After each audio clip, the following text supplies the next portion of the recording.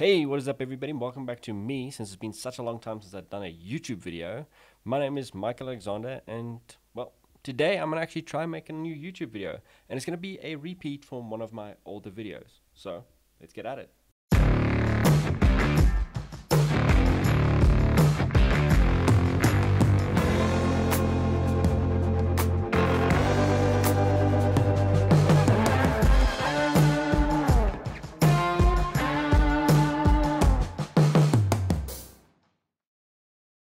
So today's video is going to be about what are my favorite plugins, because even though I'm not on YouTube at the moment, I am still an active photographer and it is my full-time career.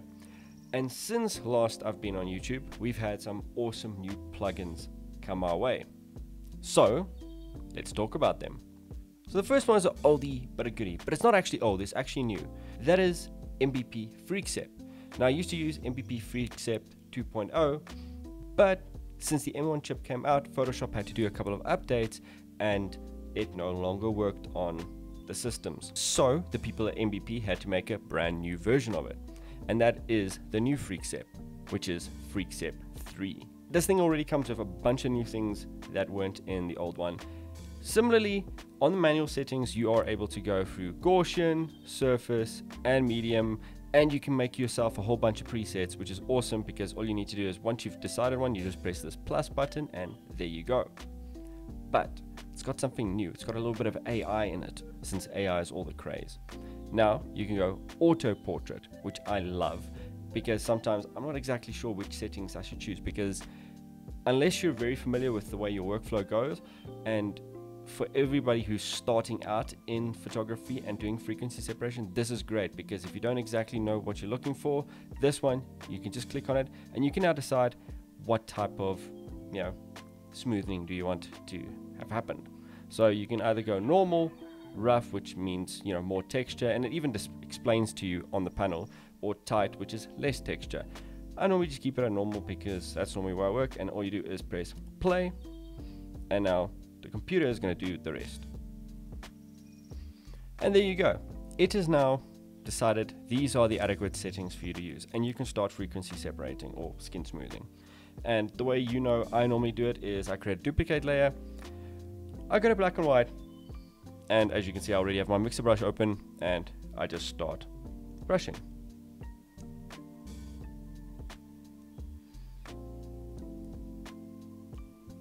But this is not a tutorial, so we're not going to do the whole skin smoothing thing right here on camera.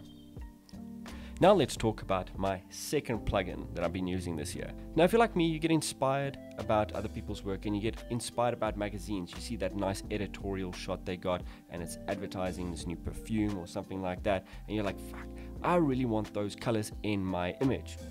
How do I get there? Well, MVP CMX2 does just that. It actually analyzes other images and steals their color grade. So let's check it out. So we're going to use the same image that we did now to add a new color grade to, and the image I've chosen is this one by Dior, and it's one with Charlize Theron in the image, and I kind of really like this, well, yellow golden glow, this just monochromatic look that they've got in this image, and I don't really know how to get there just all by myself. Luckily I don't have to. I can just use CMX2, which is awesome because all I need to do now is analyze the color profile.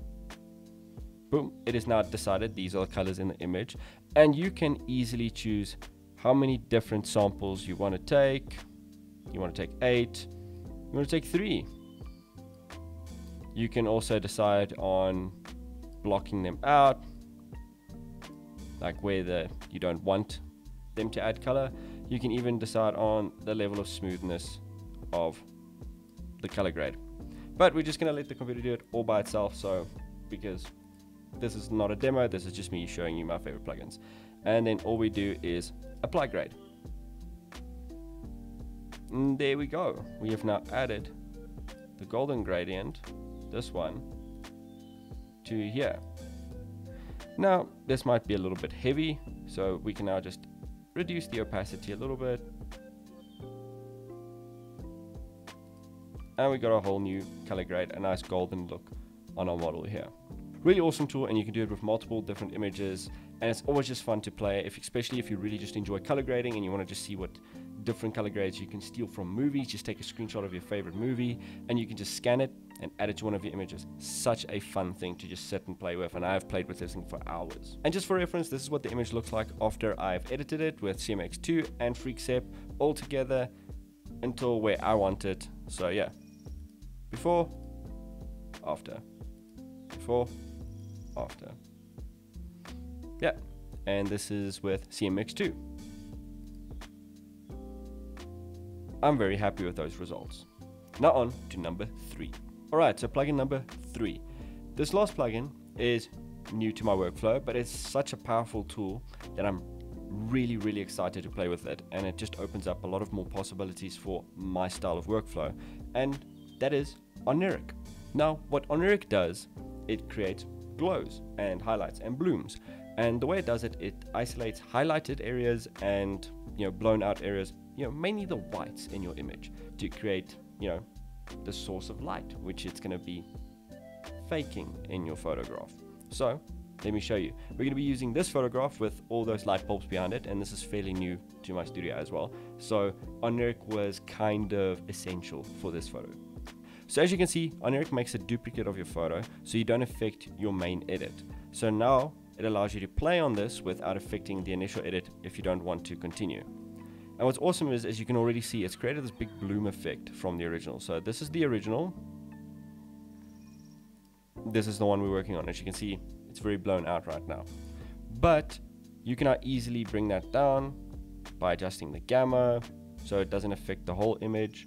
And you just have a little bit of a bloom. And the same with the exposure, if you want to just push that up. And you can play with this however you want, right? And you can play with the intensity. You can also play with the angles, and you can create a bunch of cool little effects, which I'll show you now. You can now also change the color, which is my favorite part, because now we can really get creative. And as you can see, we got some reds going right now, and you can create it. You can control its saturation. So I'm a big fan of the red, but it's a bit too intense. So now we can just play, and let's see. Kind of like look at the teal, the green color. Maybe you like blue. And you can, oh, that's purple. That's actually pretty cool. I really like the purple. And as you can see, you can just really find how it works. And what's awesome is you can also see when you click on X-ray, it shows you the areas that it's actually working from and the areas that it's adding the effects to. So what's nice is if you got a little bit of rim light, Oniric sees that and adds the color to the rim light. So the rim light's not one color, and the glow is a different color. So it adds that to the rim light of your subject as well. And if you click this one, you can also just only affect that. So the way it works is when it exports, it creates a flattened layer. But what I like is I click the mask one, so it just exports the highlighted glows area and not the whole edited section. What's nice is as well, Oniric comes with a bunch of factory presets. So like anamorphic blue if you want that like sci-fi look, or cyber glare. I mean, you can really just play with this for hours and come up with a bunch of different things, right? For me, I already made a warm glow one for this set of images that I made, and this is the look that I came across that I quite liked. This was the vision I had in my head, and Oniric just helped me get there so much easier without having to go buy the expensive bulbs, that change the colors to this exact color and all of those other things. And then once you're happy, you just say save, and Oniric will run its whole process and create the layer and bring it all the way back to the original file that you were working on as its own individual layer. Alright, that took a minute, but it's all done. So yeah, as you can see, now we have a glow. How cool is that? And it's a colored glow. You know how difficult this is to do just all by yourself, and this plugin just does it easily for you. I mean, that's just fantastic.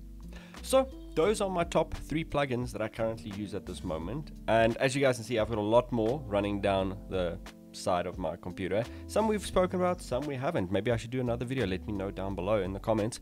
But yeah, that is it for now. If you guys are interested in some of these plugins, MBP is kind of hosting a little bit of a giveaway at the moment, so go check that out on their Instagram. It will be linked down below. And yeah, definitely check out Oniric, since it's one of my new plugins that I'm absolutely have fallen in love with.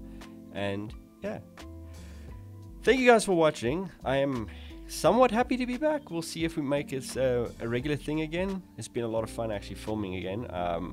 Yeah, what sparked this was actually a job for somebody else that I actually filmed their YouTube video. So yeah, kind of made me feel maybe I should do it again. Should I? Should I not? Let me know. But that is it for today, guys.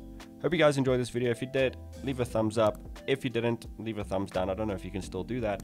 But yeah, subscribe, do all those things, leave a comment down below, and I'll see you maybe in the next video. But for now, peace.